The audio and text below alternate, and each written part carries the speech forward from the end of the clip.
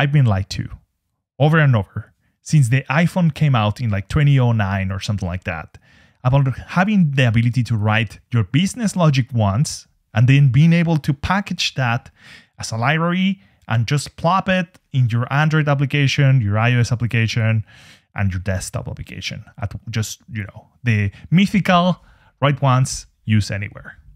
And all these solutions always fall short, or they are super painful to like maintain. And I know I'm going to get trashed in the comments, but my opinion is that writing these business logic layers, these like frameworks in Rust is just superior to using something like Flutter in freaking Dart or whatever, some made up language, or React Native under TypeScript bullshit. So, take it or leave it. And I want to be clear, I did look at Dioxus and it looks fantastic. But when you look at the features that they currently support, they do not even support the camera yet. So, it's just not ready for production, in my opinion, for my use case. Maybe if I wanted to do more like a Reddit kind of app where you're just calling a bunch of web services and rendering the responses efficiently, I think that Dioxus will be great. So I'll keep an eye on that and maybe, give it a year from now, and I'm sure that they'll be in a much better position. Without further ado, let me introduce you to Uniffi. Uniffi is a language bindings generator for Rust. It is backed by the Mozilla Foundation, so you'll see that the docs are peppered with like browser talk and stuff. It's actually pretty cool. I've been using it for around 3 weeks.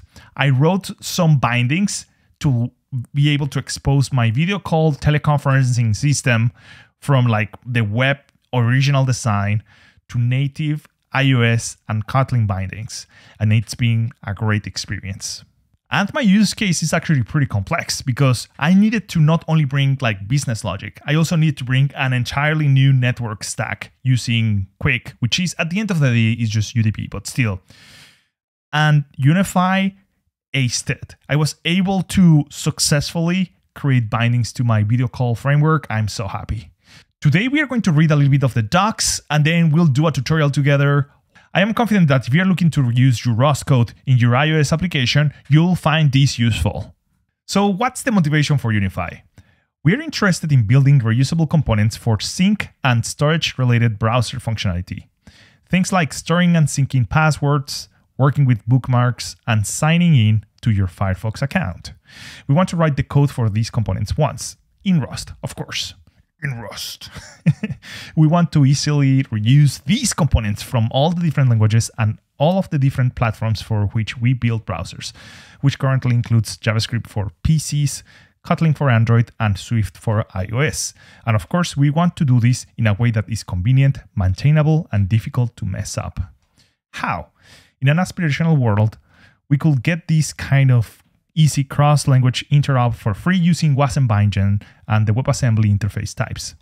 Imagine writing an API in Rust, annotating it with some Wasm Bindgen stuff, and compiling it into a WebAssembly bundle, and being able to import and use that bundle from any target language, complete with a rich, high-level API. Yay! But that tooling, it just doesn't exist right now. But it doesn't mean that we can't take a small step in that general direction while the Rust and Wasm ecosystem continues to evolve. So this gives you a glance of the vision. So, when finally the Wasm community delivers on their vision of using Wasm containers that work like Docker containers, but without all the BS Linux specific stuff, then in a few years, these Wasm might replace this, but it's just not ready to be used right now. Uniffi is a tool that automatically generates foreign language bindings targeting Rust libraries. The repository can be found on GitHub. It fits in the practice of consolidating business logic in a single Rust library while targeting multiple platforms, making it simpler to develop and maintain a cross-platform codebase. Note that this tool will not help you to ship a Rust library to these platforms, but it will help you to avoid writing bindings code by hand. So what does this mean? This means that you will get, say, a dynamic library and a Swift header file.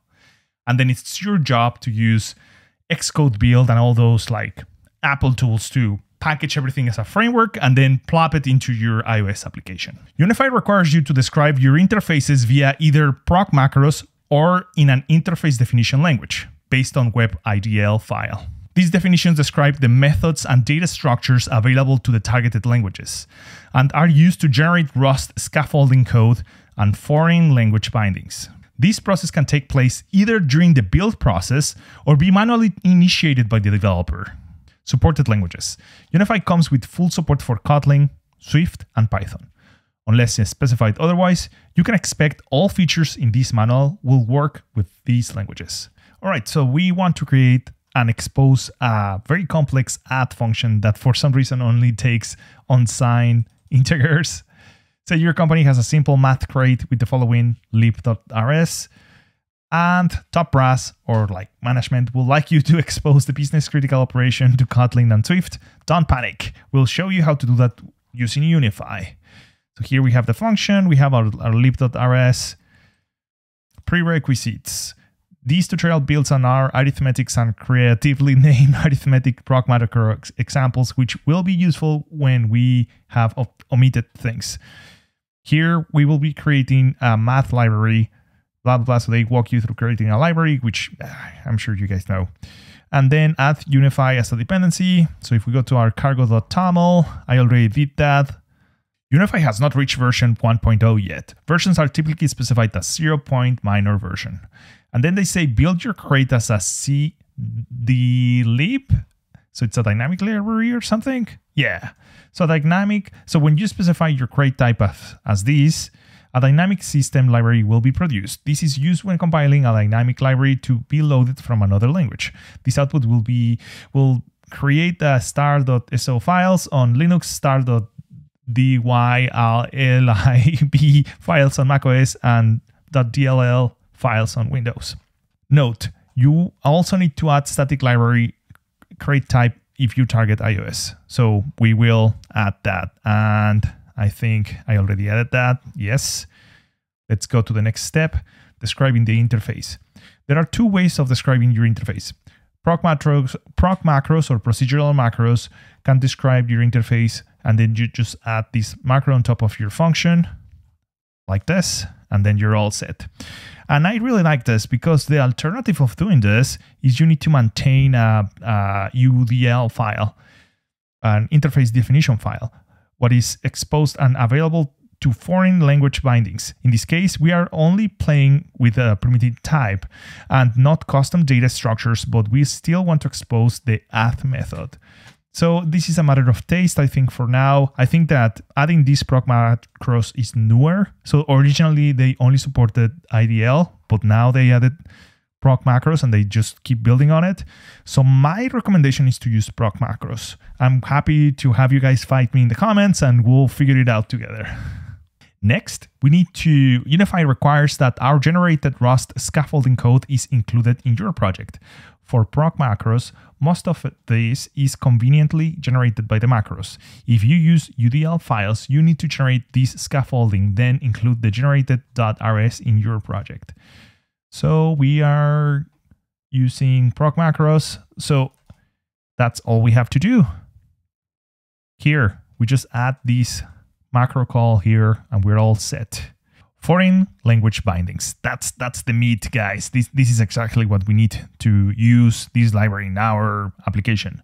By now you have set up your crate and cargo build has successfully created your library. The next step is to have Uniffi generate source code for your foreign language. It doesn't help you build this code. It just generates it for you. Nice. I don't want to write shit. Creating the bindgen library. First, make sure you have installed all the dependencies, which we do. Ideally, you will then run the Uniffi bindgen binary from the Uniffi crate to generate your bindings. But if not on Cargo Nightly, you need to create a binary in your project that does the same thing, which we did. So we're up to speed here. And then added the binary to the cargo.toml file. You can now run Uniffi bindgen from your project using cargo run features Uniffi CLI binary Uniffi bindgen.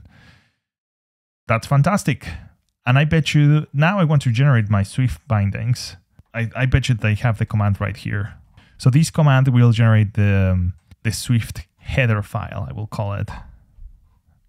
So it generates the Swift file with a bunch of stuff that it needs internally.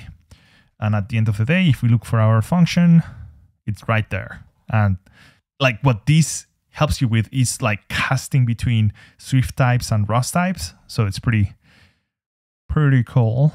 And sure enough, just like they mentioned at the beginning of the documentation, they do not provide the code necessary to transform these like dynamic library and like plop it into Xcode.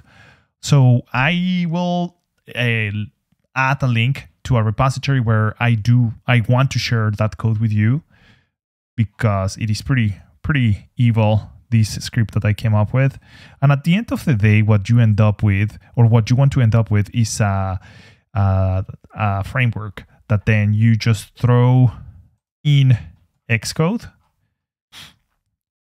You throw it into Xcode, and then you also insert the header with all the generated Uniffi bindings, and then you can just use it in your app. So this is a Rust function. And if we run it on our phone, we see that the phone does render the result of the computation from Rust right into the iPhone, which is pretty cool, I think. If you want to learn more about all the video stuff that I'm working on, you want to probably watch this video here. See you in the next one. Bye.